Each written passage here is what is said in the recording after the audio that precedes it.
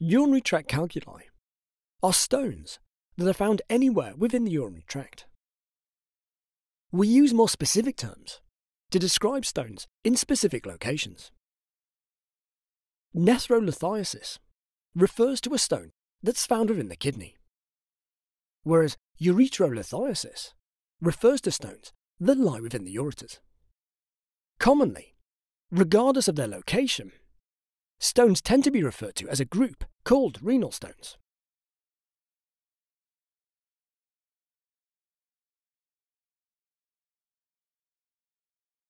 Let's remind ourselves of some key anatomy. So here we have the kidney, and lying within the kidney, we have the renal pelvis. Urine is drained from the renal pelvis into the bladder via the ureters, which are thin tubes of smooth muscle.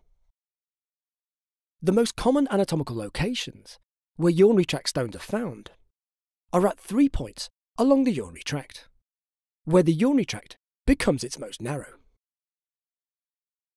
Starting superiorly, the first location is the pelviureteric junction, or the PUJ, where the renal pelvis and the ureters meet. Then moving inferiorly, the next common location to find a stone is in the distal ureter, at the point at which it narrows as it crosses the pelvic brim.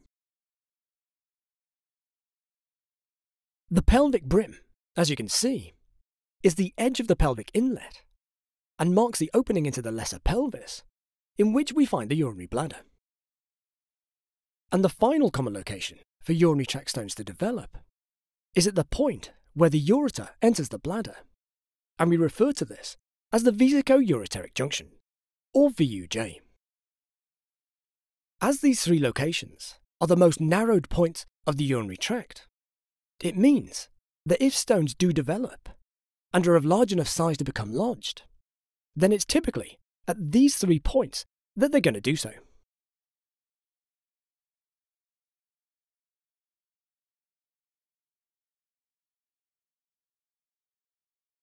Urinary tract calculi are pretty common, affecting approximately 5% of the population. The occurrence of stones is rare in very young and very old individuals, and in fact, the peak incidence is between the ages of 20 and 50. Urinary tract stones are significantly more common in the male population, with an incidence of 3 cases to every 1 female case. Also, they most commonly occur in Caucasian and Asian populations. Moving on to risk factors for the development of urinary tract calculi. These include environmental factors, for example, living in a hot climate and being in the summer months of the year, both of which can result in dehydration and the production of more concentrated and lower volume of urine. In terms of dietary risk factors, there's a higher risk of stone development with the Western diet, particularly one that's high in animal protein and high in salt intake.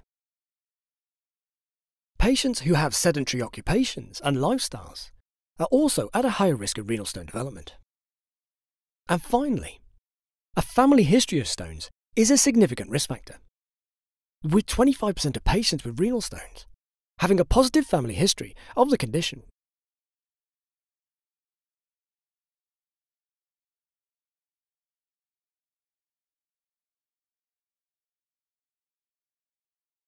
Urinary tract stones are most commonly made of calcium oxalate and uric acid. Uric acid stones are typically associated with the presence of obesity and metabolic syndrome, as well as the presence of urine with a more acidic pH. Struvite stones are a less common form of stone. They're made of magnesium ammonium phosphate and are usually related to the presence of infection, so much so that people tend to refer to them as infection stones. Other rare types of stones include calcium phosphate and cysteine stones. Looking at why stones actually form, we can remember the three major factors for this by remembering the three S's.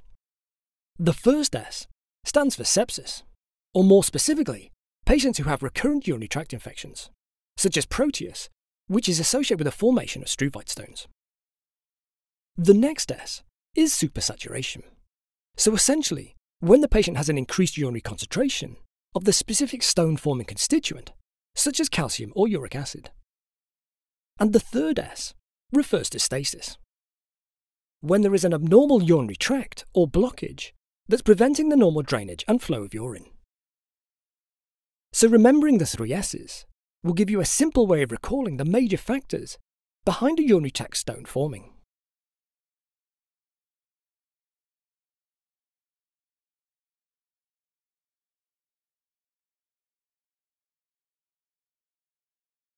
Patients who have stones that remain in the kidneys themselves and have no associated complications tend to only complain of a dull ache and minimal symptoms. And often, these stones may be identified as incidental findings during imaging investigations for other non-related conditions. However, in patients with stones that lodge within the ureters, they typically present with a severe acute pain in their flanks that radiates down to the groin on the same side. Therefore, we can remember this classic presentation as pain that is loin to groin. The pain that the patient describes is usually a constant pain. However, it can also be colicky in nature. As well as pain, it's common for patients with urinary tract calculi to experience nausea and vomiting. And in some cases, they may also describe symptoms consistent with recurrent urinary tract infections. When we examine these patients, they are typically unable to get comfortable regardless of whatever position they adopt. And when we examine the abdomen of patients with urinary tract calculi, in non-complicated cases, palpation of the abdomen is usually unremarkable. However, in cases where the kidney is obstructed and infected, we may expect to elicit some tenderness over the renal angle. If the patient has a urinary tract infection, as well as a stone, then they may also demonstrate features of sepsis.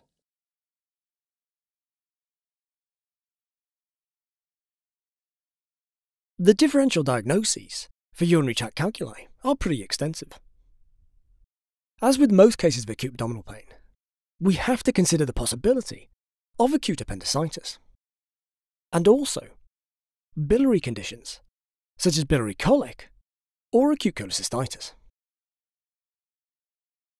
Other key differentials include diverticulitis, urinary tract infections, and gynecological pathology such as pelvic inflammatory disease or ectopic pregnancy. An additional and really important differential diagnosis to always have in the back of our mind, especially in older patients with acute flank pain, is the presence of a symptomatic abdominal aortic aneurysm, or AAA. As a rapid increase in the size of a AAA, or a contained rupture of the aneurysm, can present with symptoms which are very similar to those caused by a urinary tract stone. And therefore, obviously it's vital that we aim to identify and exclude the presence of a symptomatic AAA as soon as possible.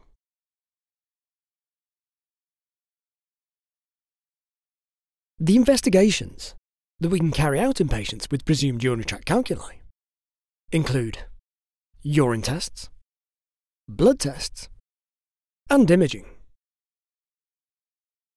In terms of urine tests, the first investigation we should be doing is urinalysis with a urine dipstick. The key things that we should be looking for include the presence of microscopic hematuria, which would typically be present as a result of irritation of the urothelium of the ureters by the presence of the stone.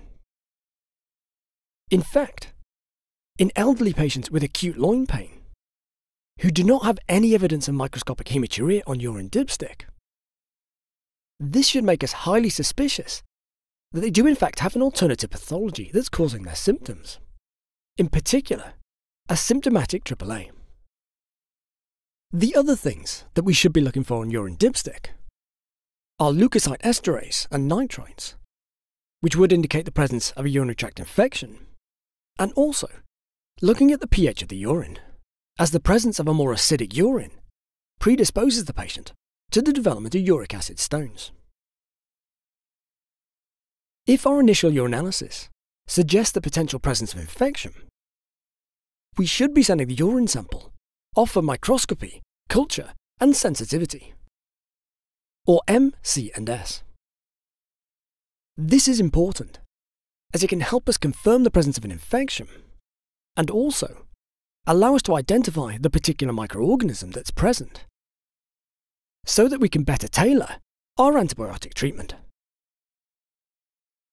Moving on to blood investigations, we should be checking the patient's full blood count to look for an elevated white cell count, or leukocytosis, which would be in keeping with the presence of infection, as would a raised CRP. We would also want to check the patient's creatinine to assess their renal function, and also look at their electrolyte levels, particularly sodium and potassium. As we've previously mentioned, two of the main constituents of urinary tract stones are uric acid and calcium. Therefore, it's really important that we check the serum levels of these to identify those patients who have higher levels and therefore have a higher predisposition to the development of stones. In patients with stones, in whom we intend on undertaking some surgical or endoscopic intervention, we should be checking their coagulation in preparation for these procedures. Now moving on to imaging, we have several options that are available to us. The main investigation we can use is CT-KUB, or a CT scan of the kidneys, ureters, and bladder. CT-KUBs are a non-contrast enhanced CT scan, which means that they don't use any radio-opaque contrast. They are both highly sensitive and specific in demonstrating the presence of urinary tract stones, and this is why they are widely considered to be the first-line investigation in patients who present with presumed acute urinary tract calculi. An additional benefit of CT-KUBs is that they can also reveal the presence of other pathologies, including appendicitis and a AAA. CT-KUBs only involve a very small dose of radiation compared to other forms of CT imaging, and this means that their use may be considered in pregnant or pediatric patients. However, always be sure to review the policy of the hospital you're based in.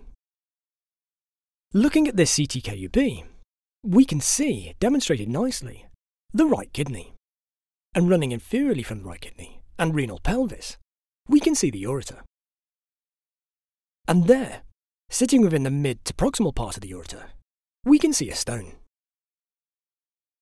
Now looking at this other CT-KUB image, we can see the bladder sitting anteriorly and posterior to this, so positioned below it on the scan, we can see a urinary tract stone that's become lodged at the vesico-ureteric junction, or VUJ. An alternative imaging modality to CT-KUB is ultrasound. Ultrasound is useful, as it may also be able to identify alternative causes of the patient's pain, such as AAAs or gallstone disease. Additionally, it does not involve the use of any radiation. Hence, it's completely safe to be used in pregnant and pediatric patients. However, there are some issues with ultrasound that limit their use in the acute investigation of patients with urinary tract calculi. One is that it's not particularly good at demonstrating the presence of very small stones, typically those that are less than 5 mm in diameter. Also, the accuracy of ultrasound is very much dependent on the skills and experience of the individual who's undertaking the scan, unlike CT-KUBs, where the quality of the views is highly consistent and reproducible. Whilst the absence of radiation makes ultrasound completely safe for the use in pregnant patients, its reduced sensitivity and specificity means that we risk missing stones when compared to using CT-KUB. An alternative imaging technique to be aware of, that may be used in cases where we want to completely avoid radiation, is an MRI scan, or specifically an MRI urogram. However, again we should note that MRI is less accurate than CT-KUBs at showing the presence of urinary tract stones, and therefore we aren't going to discuss it in any more detail. The last imaging modality to be aware of and one that actually plays more of a role in monitoring the passage of confirmed stones in the outpatient setting, is a plain X-ray film. Whilst these used to be used more commonly as an acute investigation, they have now been largely superseded by CTKUB, given its easy accessibility and diagnostic accuracy.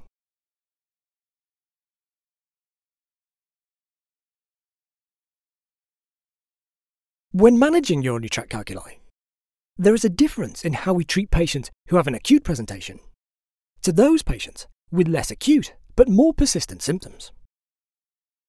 We shall start by focusing on the management of the acute cases first.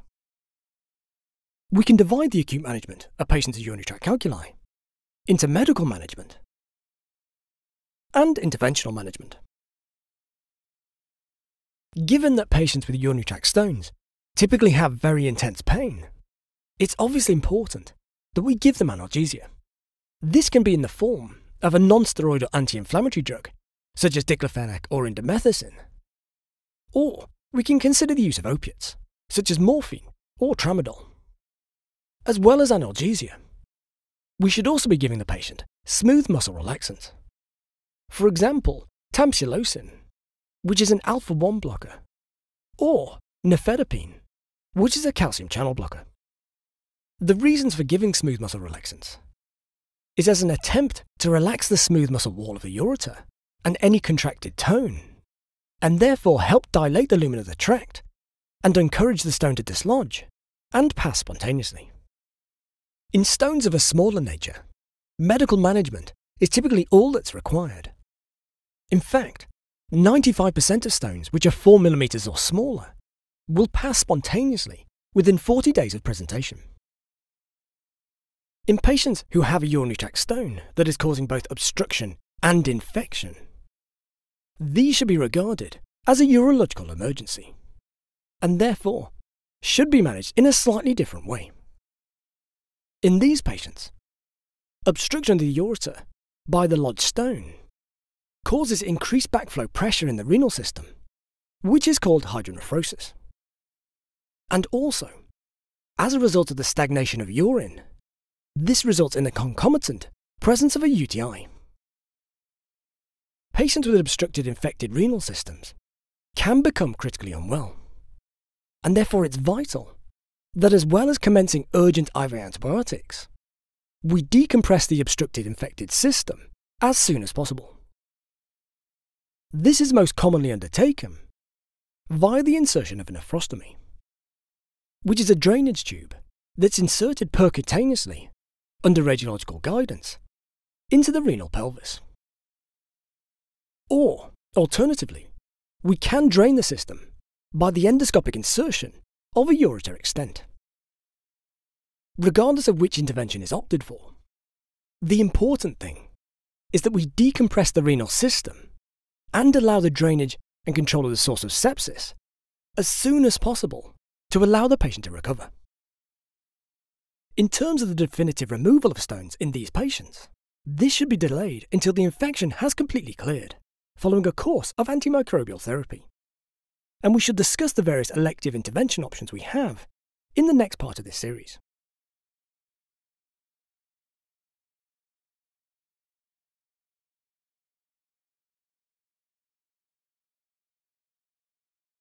In patients with persistent urinary tract stones, but no obstruction or infection, and in whom medical management is unlikely to resolve the problem, they'll need to undergo elective intervention to remove the calculi.